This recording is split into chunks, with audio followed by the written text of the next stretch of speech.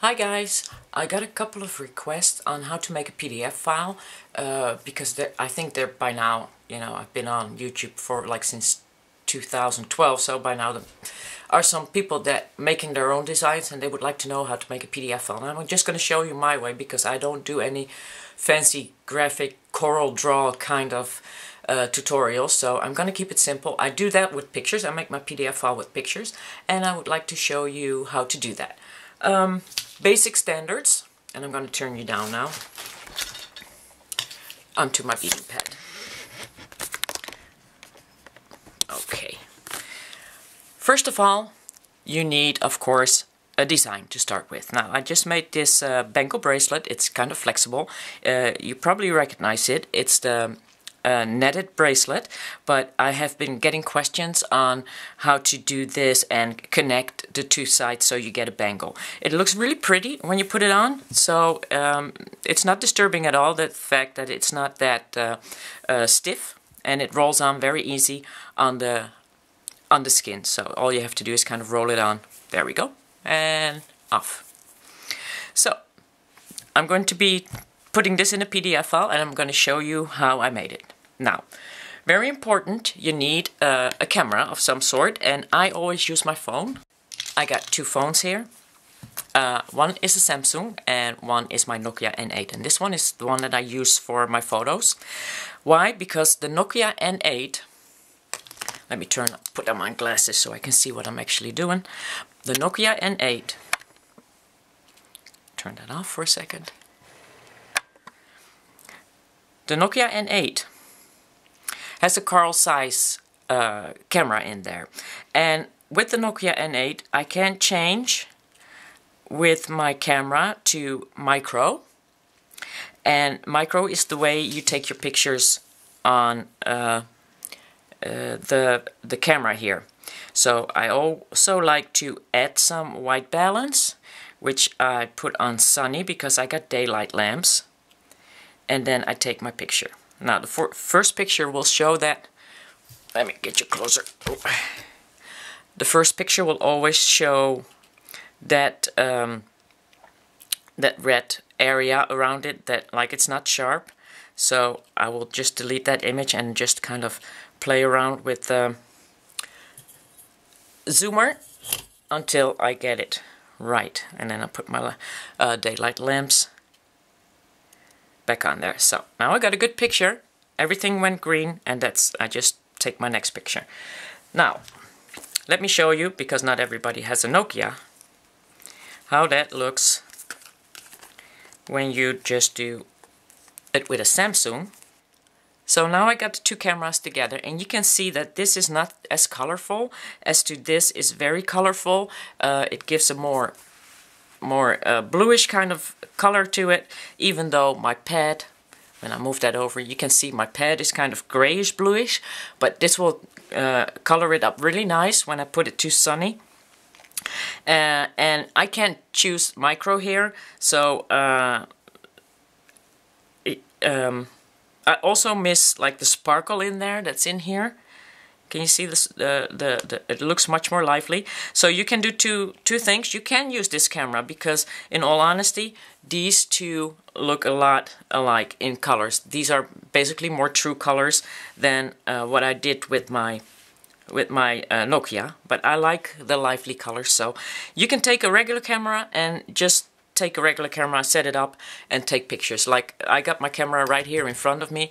All you have to do is beat and then just push the button as long as you know that the setting is right. So the micro setting for this, if you use a regular camera, you need to put it on micro settings, and let me show you that again, which setting that is.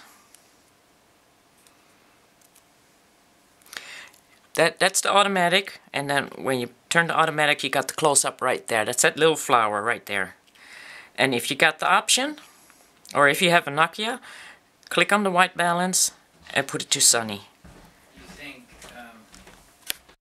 Now, if you want lively colors on this, it is possible, but you would have to have a program, and that means that you have to adjust all your pictures and make it more lively, put a little bit more blue in there, maybe a little bit more red. But to keep it easy, you can use this, and it will work fine. Very important, I have daylight lamps. Right now it's dark outside, it's dark in my room. I have daylight lamps, but if you don't have daylight lamps and you cannot invest in this, because I had to do a lot of tutorials before I could buy these, let me tell you that. Just use the sun, okay, or the window. You don't even have to use the sun. It's better not to actually have sun. Put a table in front of a window and beat on there while you take your pictures. Don't do it when the sunlight shines directly into your room on your table, because you don't want sunlight on your pad. So if you got sun shining into your window, and let me show you that. I got some cardboard here blocking the sun when I work in the daytime, because that sun shines right in. So that's basically all you have to know about taking the pictures. And now I'm going to show you how to make the PDF file when you have the pictures done. Of course, you got to transfer the pictures from the phone onto the computer first. Okay, so what you do next is you're going to pick up your Nokia phone. You're going to get your pictures off.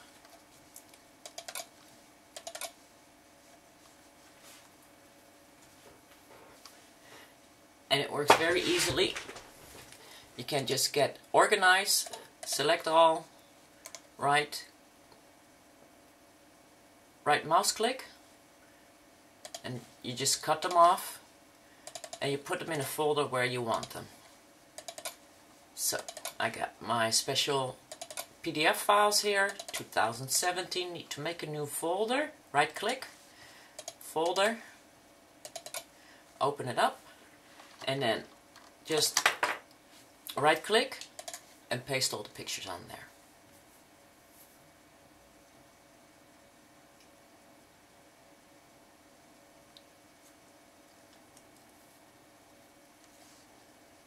Then I want to see the large icons. I got some of them turned around, so I right click on them and then I rotate them counterclockwise. And you can do 3 at the same time. Rotate counterclockwise.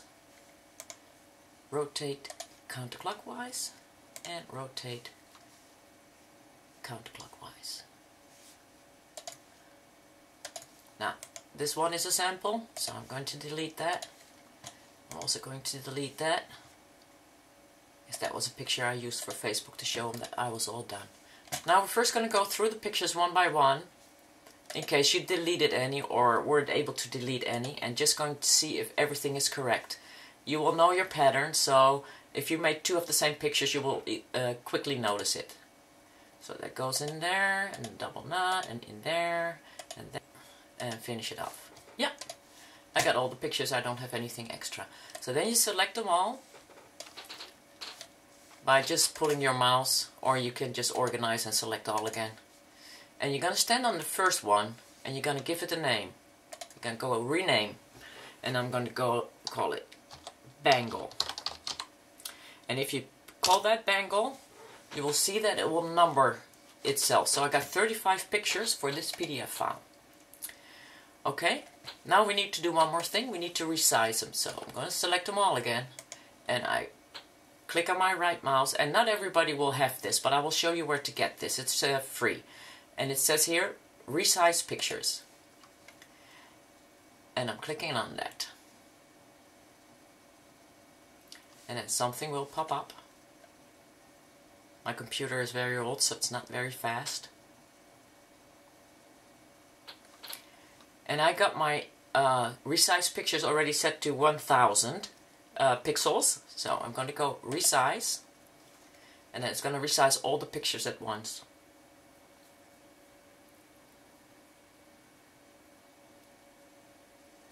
Okay, and then we're going to start up with a Word document, and I already got some pre-worked, so I'm going to just get one of the pre-worked documents. I'm going to copy this one. This is my basic PDF files, 2017. Oh, it's here too, right here. Copy.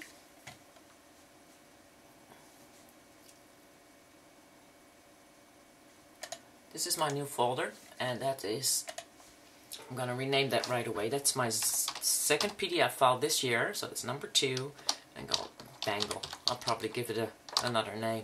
Netted Bangle, it's probably better. So I'm going to put my my Word document in there. And then you can see how I set up my Word document.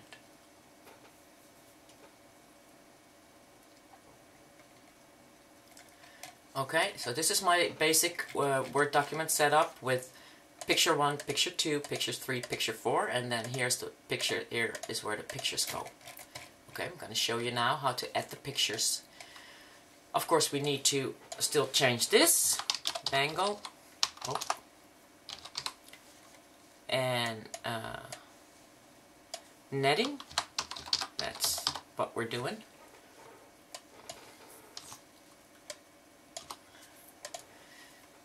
And then we need to add our material list. Don't forget that, I always leave that for the last. We also have to put in a picture of a finished product, but I haven't done that yet, so I will do that later.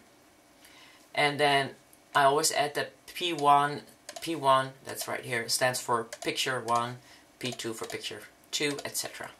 Okay, now I'm gonna go behind my 1, so just, you can set that up, go behind my 1. I'm going to click here on Insert, Picture, and then I'm going to look up my folder, and once you got it, you don't have to do this again, because it will automatically pick up the pictures from the folder.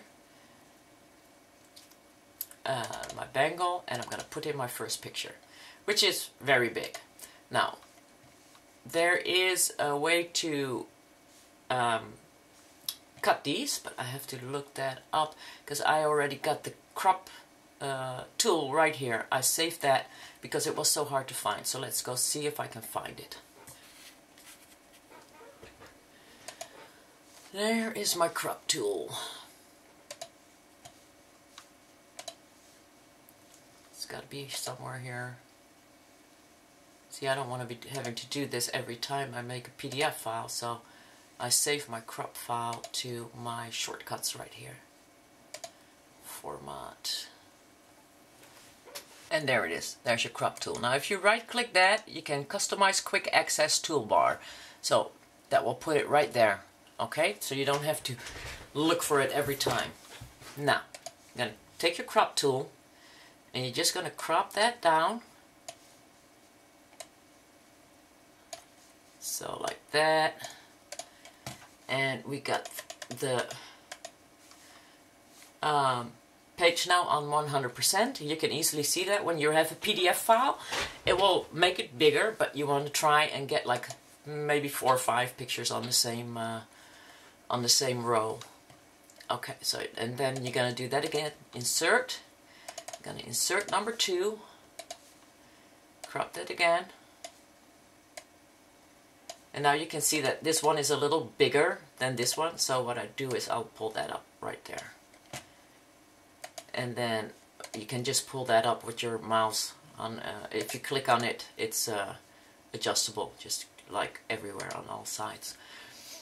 So this is number 2. Enters number 3. And this is the double knot. So I'm not gonna do anything with that. I'm just going to do that on the sides a little bit, like that. And then I'm just going to pull that down so that picture will become smaller. And then I'm going to put in picture 4. Picture 4. And then we're going to pull that also. We're just cropping that from the sides basically. And that's a little smaller so we can make that bigger. Now you still have some room left right here. So what I'll do is I like to use up all that space. So the bigger the picture, the better it looks and easier to see. Okay, sometimes when I do this, I'll go a little bit out of the frame. See, if you do this, it will automatically put it back on that side. But if you don't want that, then you can always say like, okay, well, if I can crop here a little bit more from this side, and I can crop a little bit more from that side, and that will automatically put it back. Okay, but we're not going to do that. I'm going to just return that, and it was fine the way it was. So now I'm going to put in picture 5. And you're going to just put all your pictures in just like that. Okay, when you're all done adding your pictures, you need to add your text. And I want to show you how to make lines and arrows on your pictures. Now if you have a real camera, then you probably have some sort of photoshopping software to go with that.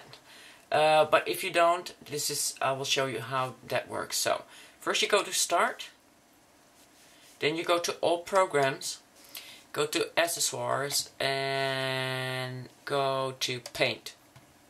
Then you just open your files and take your picture out, and then you can either take draw a straight line.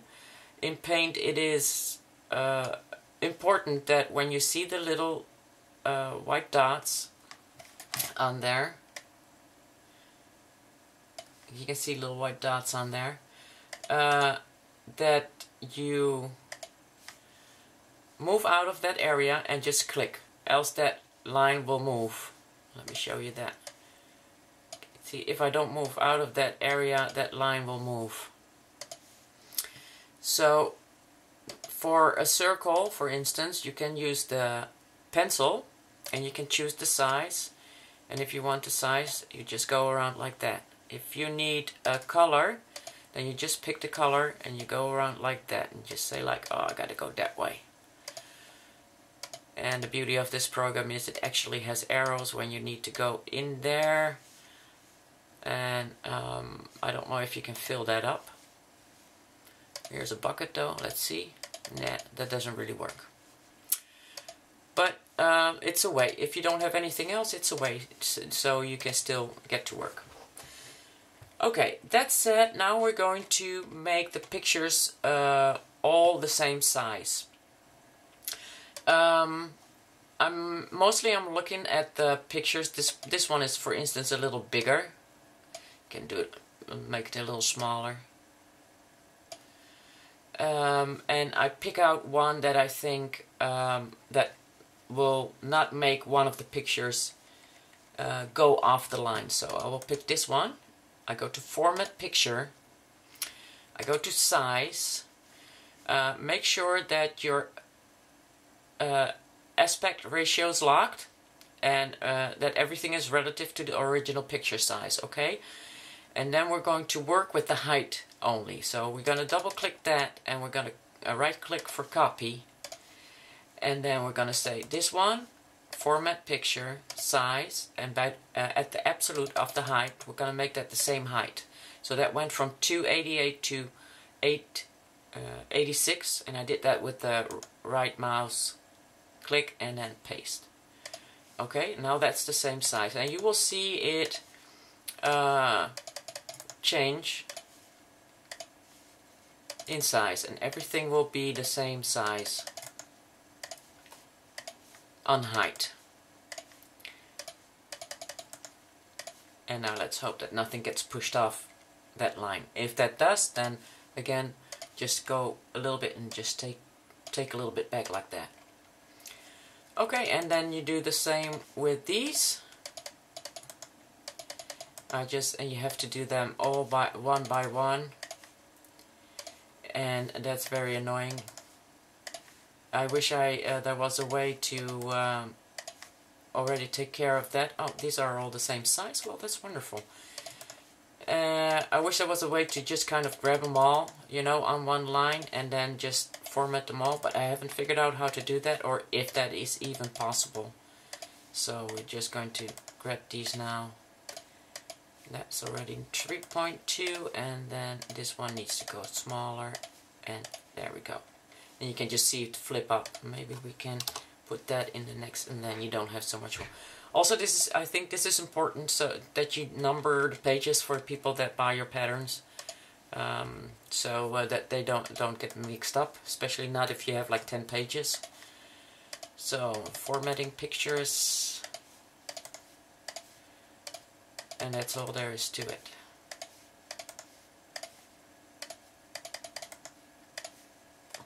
And you're going to do this all the way until you've done your last one. I think I'm going to go with this size.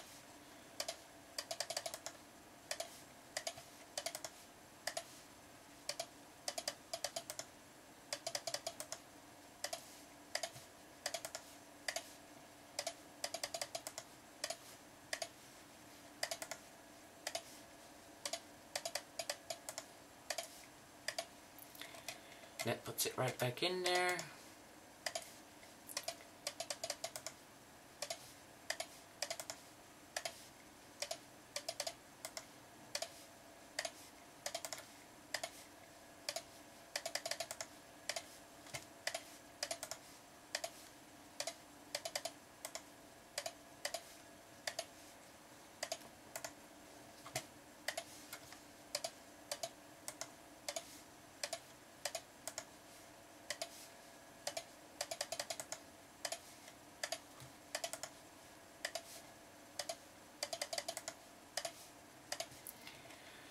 Okay, I find this picture to be a little bit too dark, so I do have a Photoshop, a PaintShop Pro program. So I'm going to make that a little lighter, and I'll show you how to do that too. File, open, see, YouTube, PDF files, 2017, Bengal, and that's the last picture. And when you have your program, then you should have this. The colors, you can adjust brightness and contrast and just make it a little brighter. You can leave the contrast down a little bit. And to make that, well, maybe a little bit of contrast. There. And then you save your picture. And then you're going to take that one out and put a new one in there. That is a little lighter. And you're just going to work that again like that. And if all's correct, you can still format your picture and paste that size. So there, you're all done. Now, when you got your pages numbered, also make sure that you add the copyright, and you can find that copyright with where was that? See, I always copy and paste it. But you should be able to insert the symbol right here. There we go. Insert the symbol, and that's on insert symbol. So you can just insert the symbol and you're done. And then write your name down. Don't forget that.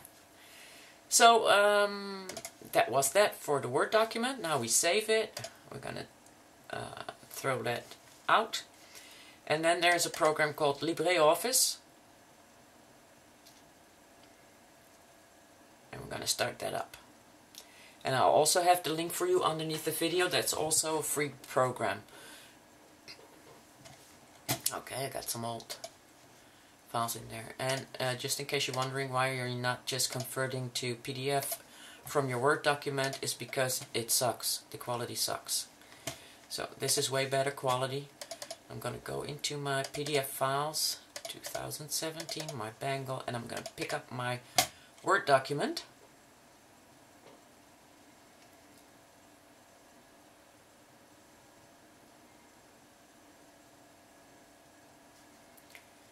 Okay, I have added my material list, and I noticed I forgot to add my picture. Okay, I need to explain that one too. So this is going to go close for now, and we're going to go make the picture. I'm going to delete that, and we're going to go to the other side again.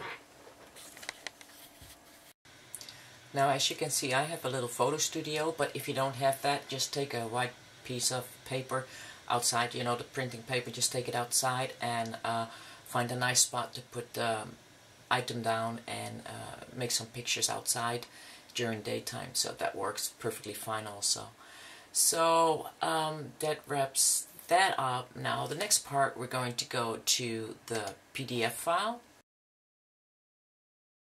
Okay, so now we're going to make that PDF file, and we're going to do that by opening LibreOffice. You can, this is by the way a free tool, so I'll leave the link for that underneath the video. You can turn your Word document into PDF file, but the quality loss is just horrendous, so I'm going to do it this way. Open file, pick up that basic Word document that we used and open it.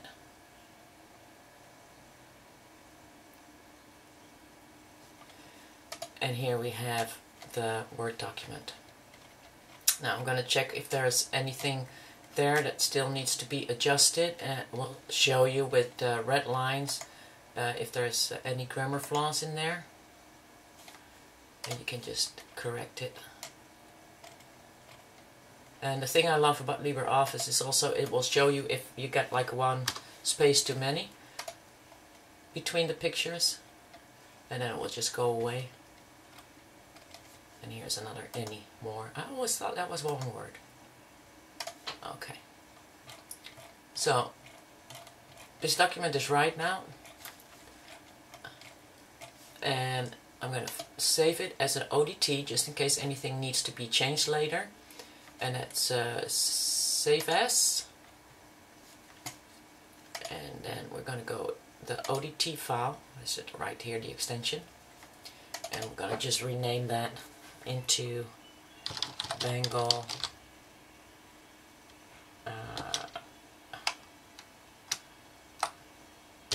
netting Bengal. How's that? Save that,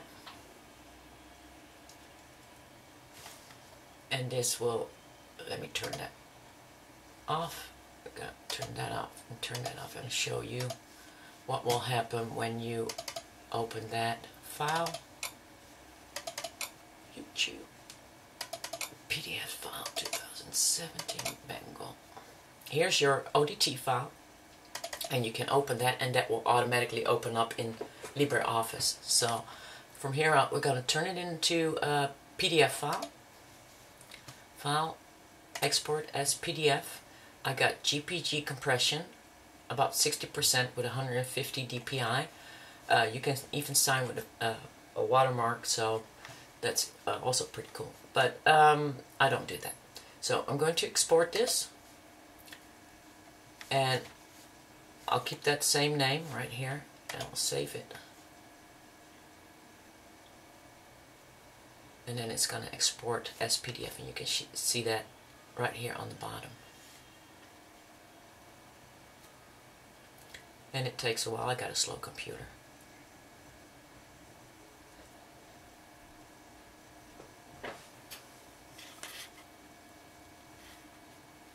And here we have the PDF file. It will pop up automatically.